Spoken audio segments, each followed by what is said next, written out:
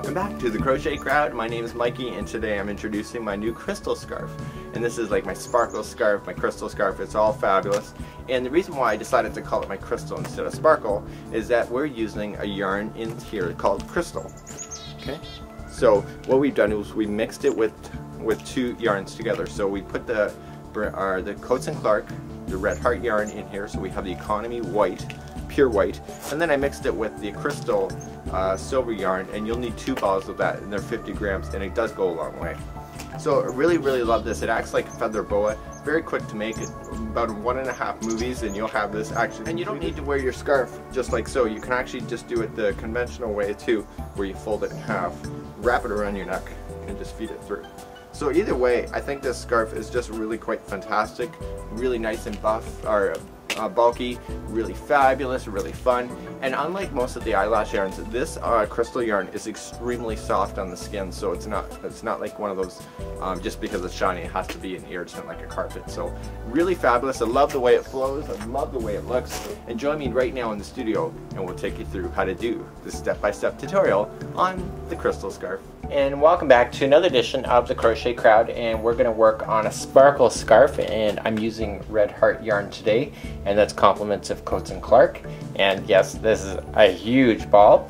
And I'm also working with an eyelash yarn from Len's Mill Stores today, and this will create a sparkle scarf. And what's the difference between the shag scarf and this one? Just a little bit slightly different wrapping technique that actually speeds you up even faster. What I use is a styler pen, compliments of Lori Mueller, and she's of Exquisite Designs. And I'm going to use a pipe cleaner for this as well as the hook. Now this contraption here is just a homemade edition. I have a problem with moving this stuff around when I'm on camera, so I put it on the base so that I could just keep it still so that I can film accurately. So let's get started with this tutorial and making this sparkle scarf. The first thing we need to do is we need to load up the styler pen, and I got quite a bit of email on that before on how to load these bad boys up, especially when it's fluffy like this. Well, you know what, I have the patience of a reptile or something that, you know, whatever. I'm trying to think of a good analogy, it's not happening. So all I do is I take a pipe cleaner and I put it into the end, I just put the yarn over it like so, and now push the pipe cleaner through. Make sure that you do close it, so when it does go through, voila, and just pull it the other side like that. And now I just grabbed onto the yarn here so that it won't fall out. So that is your pipe cleaner. I know, ingenious, I know, I'm like whatever. So now I want to do a slip knot. So remember, this is the back of my hand, so I want to go wrap it around twice. So the back of the hand, taking the back over the forward, and then the back now up. And now because it's all really fluffy, it's kind of it's fun stuff to use though, I have to admit. So it's going to be like the shag scarf. We're going to leave 5 empty pegs on one side and 4 on the other. And let's begin. So 1, 2, 3, 4. So go on the 5th here. So we're going to cast on. So moving the styler pen up, and I left a generous tail on it so that I could wrap it around the first couple pegs so that it can get sealed in. Okay. So I'm just going to take it by hand. So we're going to come down, okay, like that. We're going to come or wrap around. We want it to twist. Okay. So now it's going to come over the other one. Up and over, so now it twists over, okay, down and up, so it twists over, and now up, and then down, and then back up. Okay, so now it's the first one in there. Okay, we've done this kind of casting on before, so now let's move in my styler now. So just kind of pull the styler. Make sure you try to use your styler so it's straight up in with the pegs. Now this is the only time that you're actually going to go straight across. So you've just come around now. We've just come around just like so, and now you're going to go straight up and wrap the top one so that there's 2 sections, and we're going to come back and wrap this one so that there's 2. So just wrap, see, and we want to create now the crossover, so this is like the twist. So you just got to make sure every time you go over a peg that the next string is going up over top of it so that it crosses over. That's why it's called the twist knit stitch. So up and over, okay? And we want to pretend that we're going to this peg, so we'll come up on this side of the last one, up and hold. Now everybody, I'm just going to turn my thing around. I like always being consistent. So I like holding it down with my left hand. Okay, so now what I want to do is I want to take the bottom up, and you got to be very careful here with this fluffy stuff. It sometimes does pop off. Okay, so then, and there's going to be a lot of string to look at because you used the straggler into position. So you're just moving down through the loom. Okay, you don't want to go random, you just want to go in a row, and now you can just do the other side. And it doesn't matter on the other side if you started from this side or you started over here, as long as you go in a round. Sorry, in a row. Okay, up and over. So we've now just cast it on, and this is fabulous. So let's get going. So this is now, we're going to come straight down. Okay, so we actually ended on this side of the peg, so we're going to come straight down. Okay, up and over so that it crosses over. Okay, and now we go just like over. So make sure that each section is crossing over. Okay, now we actually technically should go here, but I don't want you to go here. I want you to go around all the way to the last peg, wrap around, and come down. Did you see that? We'll do it again eventually anyway. So just now begin to knit.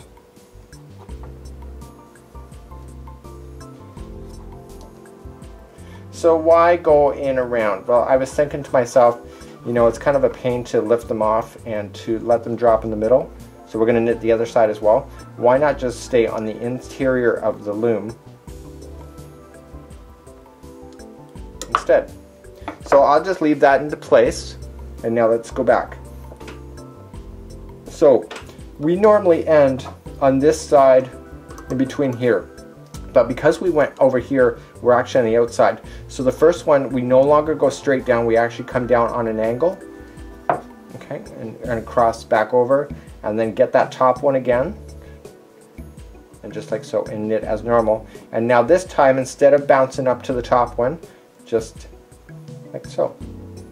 Okay. And make sure you wrap around. Okay, so you come up on the inside of the peg, out, and then back around.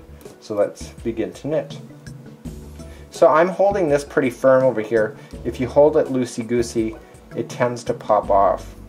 When I was practicing off camera, it was popping off and I was getting quite annoyed with it. So also I used my thumb there just to kind of hold it from popping. Because it's really fluffy yarn, you can't always determine what you're actually grabbing until you really get a good feel for it. Okay. So now we've done that, I pushed down. Now just take your hooky thing and just put it down, just like so. So now you don't have to just pick it up and let it fall in between. Now you don't have to take it from the outside like you did with the shag scarf. Okay, so now we're on the outside of this peg. We should normally be on the inside, but we're on the outside because of the way we wrapped. So we come down across. Okay, so we're on this side, we come down across to this, and then back over, and then rewrap. And then we're on the last one, and instead of jumping straight over, just go on to the outside, wrap it around, and now wrap it and across. And now let's knit.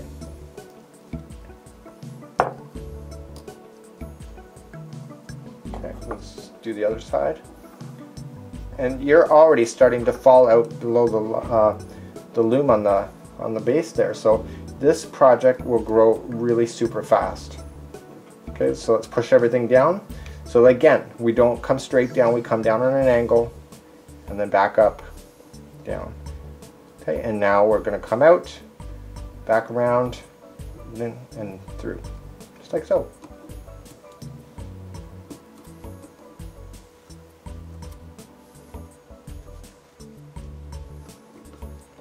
So what I'm going to do, everybody, is that I don't want to cast this off on camera because I want to keep going, because I want to do this as a sample piece. So again, at the end, just pick up, just like so, and let it just fall.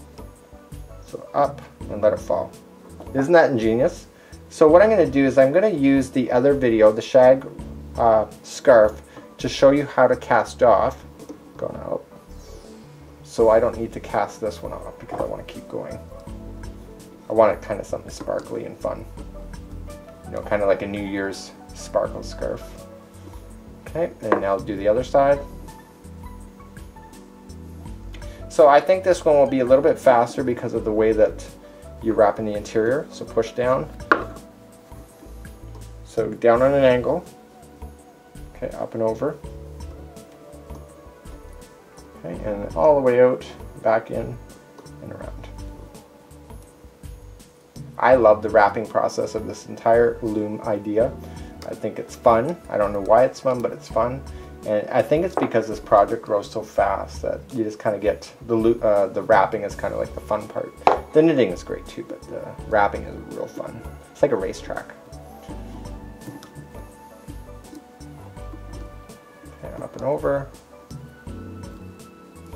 Now you can see I just made a mistake there. I took off one of the silver glitter pieces. You know, good luck actually finding it. So what I'm going to do, oh, there it is. Just going to put it back on. If you can find it, great. If you not, you can deny it a little bit. It won't make too much of a difference because it's fluffy. And again, now we're done that. Just pop. I'm just using my hand, my finger over top of it, so that when it pops, it just doesn't pop over somewhere else. It just pops up onto my hand and then straight back down. So let me show you wrapping it one more time. So come down on an angle. Okay, back up, down, up, down, and all the way out. Okay, now let's knit.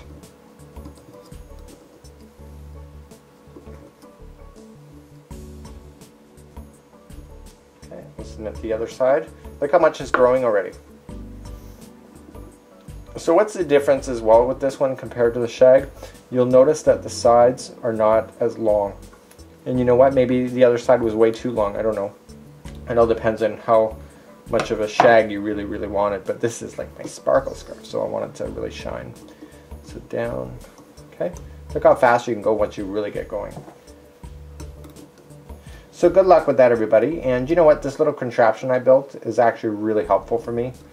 And it may be helpful for you. I don't need to hold this whole thing in my hand and cause my hand to cramp. I can just continually rotate it back and forth like a rocking boat at a carnival ride or something. So just that now, just pop and pop and voila.